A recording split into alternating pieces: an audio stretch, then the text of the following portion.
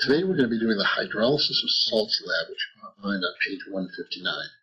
As we talked about in class, an acid plus a base gives you salt plus water. The H and the OH cancel out, make the water, and the leftover stuff makes the salt.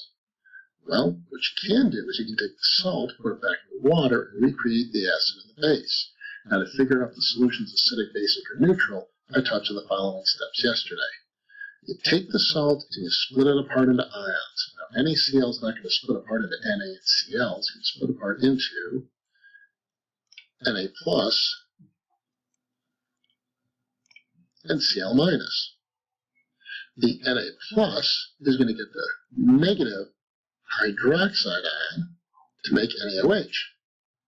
That's going to be a strong base.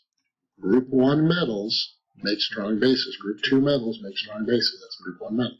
The Cl negative is going to get H positive. HCl. Now, on our chart, HCl's got a Ka that says very large. It's a strong acid. A strong acid and a strong base together will make a very neutral solution.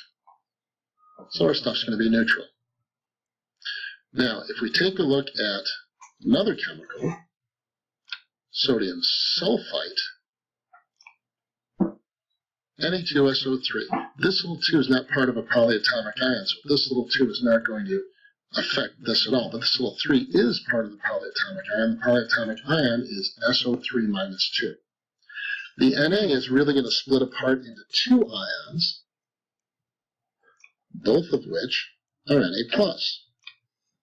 Well, of course, the NH pluses are going to take the hydroxides, OH minus, and OH minus. Oops. And even though there's 2 OH minuses, it's OH minus, so it is a strong base. SO3 minus 2 is actually going to take 2 H pluses. There's the first, and there's the second. And I'm going to lay them right on top of each other, and that formula is now going to be H2. Oops, get the 2 over there. H2SO3. Now, H2SO3, you look up on your chart, and the Ka is small. That is a weak acid. And we all know that a strong base and a weak acid is going to make a basic solution. So our solution is going to be basic. Now, on the next page of your lab, you've got this chart. It's actually like this. Well, let's deal with this part first. And what you're going to see is here's the salts. These first 2 columns, these columns here, we're going to kind of ignore those for a little while. That's actually the testing part. What we're going to focus on is parent acid and parent base and the strength of the acid and the prediction. So what you're going to do in parent acid is you're going to take CrCl3, split it apart into its 2 ions. Recreate the acid, put it here. Write strong or weak. Then you'll do the same thing for the parent base, strong or weak. Then you'll compare these 2 guys here and determine if the solution should be acidic, basic, or neutral. Once you've done all of this, then you're going to actually test. When you test, you're going to write the pH number right here from the pH paper, and then you're going to write down whether it's acidic, basic, or neutral. This column here should match that column there. And one last thing I wanted to mention is, see right at the bottom, if you come up with the acid H2CO3, it's not really on the Ka chart, but it kind of is. It's listed as CO2 plus H2O. That's H2CO3. So because we can't do this lab for real, what I want to do is show you a little bit of a demonstration, and then we're going to do kind of like a cartoon version of the lab. This is someone actually taking a bunch of different salts, and they are mixing them with a universal indicator, and then we're going to see how the pH changes when they add the salts. It's from Flynn Scientific. The demonstration that I'm going to perform today is called hydrolysis of salts. And I use this in an acid-base unit. And what I have lined up here on the light box are 7 beakers, each filled with some distilled water to which universal indicator has been added. Now, I will mention that not everybody's distilled water comes out to be right at this green pH of 7. So if necessary, you might have to tweak the pH by either adding a little bit of acid or base to get it to the color that you want. The important thing is that we want to start out with a neutral pH of green. Now, what I'm going to do is add 7 different salts. And by salt here, I'm talking in the generic term. I'm talking about ionic solids where the cation is not a hydrogen ion and the anion is not a hydroxide ion. We're going to start by just looking at the reactions, and then we'll go back and talk about what's happening to give us the results. So my first one that I'm going to add here is aluminum chloride, and I'm just going to add solid right into the beaker and stir that up. My second one. Now the red color, that actually indicates that it's acidic. Is potassium carbonate.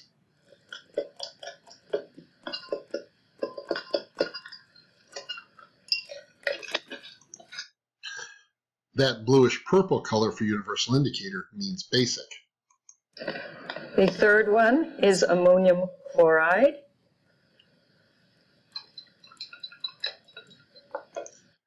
Now we can see that this one is still acidic, but it's not quite as acidic as the aluminum chloride. The fourth one is sodium bicarbonate.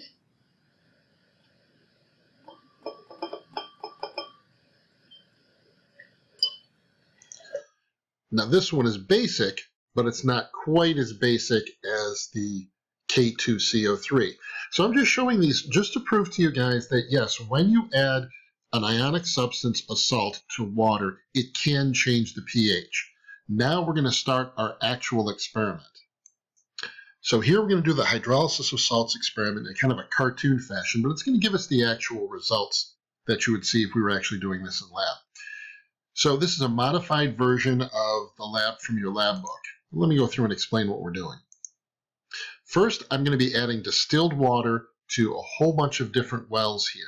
And I've got the wells labeled as to which salts I'm going to use. That's Na2CO3, that's SrCl2. That's kind of covered up a little bit, but you'll see those in your lab results. And we're going to be using some of these wells, but not all of them. And I'm just going to add a little bit of distilled water to each one. Just kind of squirt some in there. And then that one, and that one.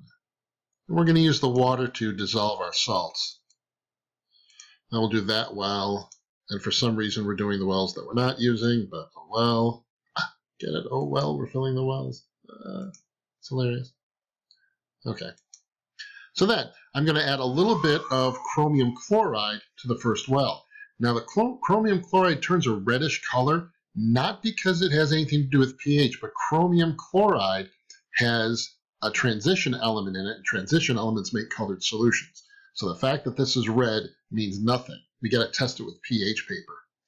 If we add some potassium bromide into the second well, you can see it doesn't really create a color. Sodium sulfide. And then this one we're going to add sodium carbonate. And this one, that's strontium chloride. And this one is potassium acetate. This big old thing right here is just acetate. It's one polyatomic ion. So we pour the salt in and we stir it up. And then in this well here, we're going to add iron nitrate. But since iron is a transition element, that also makes the solution color. This color has nothing to do with this chart. The pH paper is related to this chart. And then we're going to add some of our unknowns. Our sodium bromate, that's what that's called. And the last one is called ammonium oxalate. There we go, add some of that in there. There we go. And now we've stirred all these up, and now we're going to take a piece of pH paper and we're going to dip it in here and wait for the pH paper to change color. As it changes color, you're going to take the best guess as to what pH it is, and you're going to write that down. Now, before we do this, you have already gone through and written out the parent acid and the parent base. You have already made your prediction as to whether these will be acidic, basic, or neutral. If you haven't, stop and do this now. The idea is you practice and see if you can make the prediction for 1, 2, 3, 4, 5, 6, 7 salts, not the unknowns, but do these first 7 right here. And then let's see if your acidic, basic, or neutral predictions actually match. So if you haven't done this, stop the video now and make your predictions. Go through and calculate, don't just guess. Calculate strong acid, strong base, neutral, strong acid, weak base, acidic. Okay, just like we showed you in the beginning of the video. Fill out that chart. Okay, so let's test with pH paper. Put it in there, turns that color. Take this color and as best you can figure out where it fits along here and write down that pH. And then write down on your chart whether that's an acidic, basic, or neutral salt. So here's the potassium bromide. Again, best guess as to what color that is. Here's the sodium sulfide.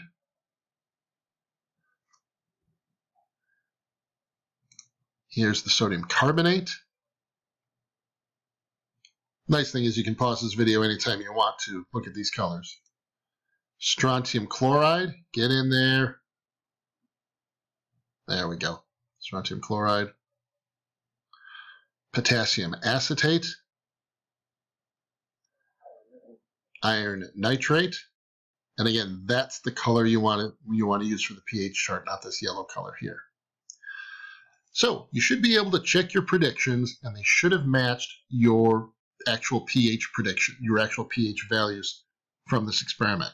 Now we're doing the 2 unknowns. Sodium bromate, you're going to split that apart into a parent acid and a parent base. The parent base, you should know if it's strong or weak. But let's find out about the acid. So when I put a little bit of sodium bromate in here, that's what I get. So from that, you should be able to predict whether bromic acid, which is hydrogens in BrO3, HBrO3, whether that is a strong or a weak acid. And the second one, as it says in the write-up, this and this are both made from a weak acid and a weak base. But how weak are they? Well, if I put this in solution and test it with pH paper, that's my color. That should tell you who's stronger and who's weaker. Is the base stronger or is the acid stronger? Is the parent base stronger or is the parent acid stronger? So again, make sure you've got these pHs listed on your chart and you've listed whether or not this color means acidic or basic or neutral. And just as a reminder about the unknowns, if we're looking at the Ka and the Kb, the higher the Ka it is, the more acidic. The higher the Kb, the more basic. Which means if you've got something that's got a low Ka, but an even lower Kb, even though they're both considered weak, if this number is higher than this number, it's going to be acidic. If the Kb number is higher than the Ka number, then it's going to be basic because the base is stronger. Okay, fairly simple lab. Most of your points come from your predictions, and then you can check to see if your predictions are right. And then there's a little bit more of the unknown. Please ask me questions if you guys get confused. I'm online constantly, and I've been getting all of your emails, and I respond to them as quickly as possible. Good luck.